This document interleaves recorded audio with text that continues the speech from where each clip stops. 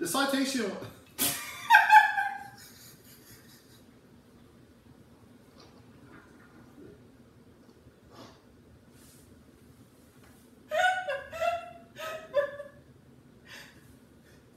Hell no, maybe we don't need more vodka.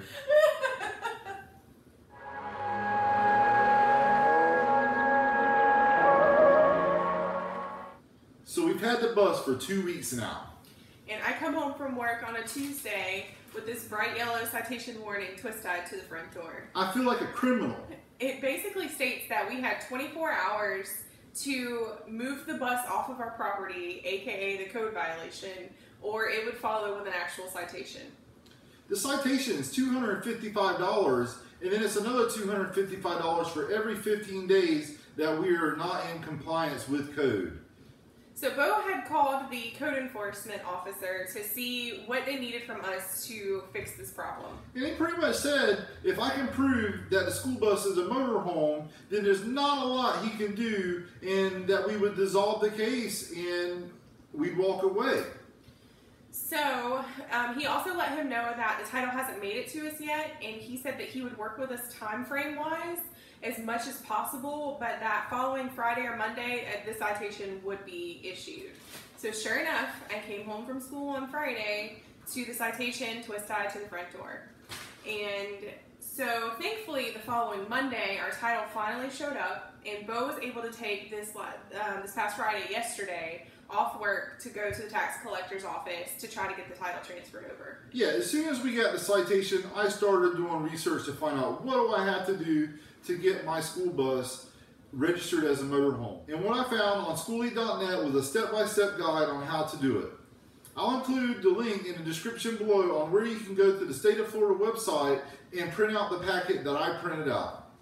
What I did was print out the packet of information, and then I highlighted the certain areas that pertain to our case. What we're trying to do is change a heavy-duty truck into a motorhome.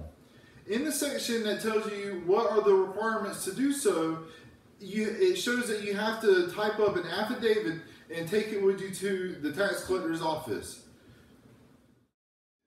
You have one of three options in changing it over. Like you have to do one of three things to change over the school bus to a motorhome. Yeah, you either have to have running water, 110 power, or a propane gas stove. So what I did was put my Coleman stove in the bus on a table, and then I called my local mobile notary guy, and he come over and notarized my affidavit I had typed up. The people that we had found the information from didn't say that they had their paperwork notarized, but we felt that taking the extra steps couldn't hurt, and the more we did, the better. Yeah, and it was true to that. When I got to the DMV, the lady did not have a clue how to do what I was trying to do. She had to take my packet and my affidavit back to the back to her manager, and her manager was the one who actually had to help me. The paper actually is a state of Florida form, so that obviously makes it to where they took it legitimately. Yeah, and they're not approached with this situation very often at my local tax collector's office, so this was a first for them.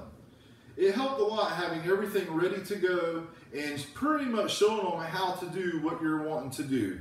And having the affidavit notarized really helped out. And also having all the important information highlighted, so they were able to go directly to the details they needed to instead of having to sort through the forms. Yeah, so after about 10 minutes of my teller being in the back talking with her manager, she come back up to the front with my new title, and she asked for $100. So I think it came out to $108 that we were able to get the title transferred over to a motorhome. So we now have a motorhome. We now own a motorhome. And we had actually, or he had actually already set the appointment with the code enforcement officer to come by that Friday afternoon, and hoping that everything went the way that it thankfully did at the tax collector's office that morning. So he showed up that afternoon, and Bo was able to present him with all of the documentation, primarily the title saying it was now a motorhome. And he issued us this bright green, what is it? This bright green tag, a notice of compliance. This shows that we are within code for our area. And he said that if any other code enforcement officers give me any trouble, or if any of my neighbors have any issues with my motorhome parked in my driveway, to present them with this tag, which has my case number on there, and if they would like to look it up, they can see that this case has been closed and I am now within compliance. So it does not matter that it is still bright yellow anymore. We can do with it as we please, but during this process we did find out that as an owner of a motorhome, we have to keep it parked 20 feet away from the street. And that could have been potentially another reason why we got the initial citation, was because we weren't able to move it to its permanent location where it is now, further back on the side of the house. So it was kind of sticking out in a little bit of an eyesore at the time, but now it is in its good home, which is alongside the house, out of the middle of the driveway, and it is registered now as a motorhome, so there's not a whole lot that can be done about it that we're aware of at this point. Even having the 40-foot yellow school bus in our driveway is still considered a motorhome. Yep. We plan to paint it soon, but it's still a few weeks out from us being able to do that. We have a lot of big plans for it, but we plan to use it as much as possible until it gets to the point of being immobile once we get to that step in the renovation. Yeah, we enjoy taking it out on the weekends. I'll come home from work and I'll say, hey, let's get in the bus and go for a ride. And our friends are really getting a kick out of the fact that we have a school bus. And we hope that in the near future, you guys will be seeing a video of us getting to take a group of friends to the Springs, either for a day trip or a camping trip. We have so many plans before and after the conversion. So follow along, subscribe to our channel. You can find us on Facebook and on Instagram. And we try to update once or twice a week, and you know, we're living the scenic route.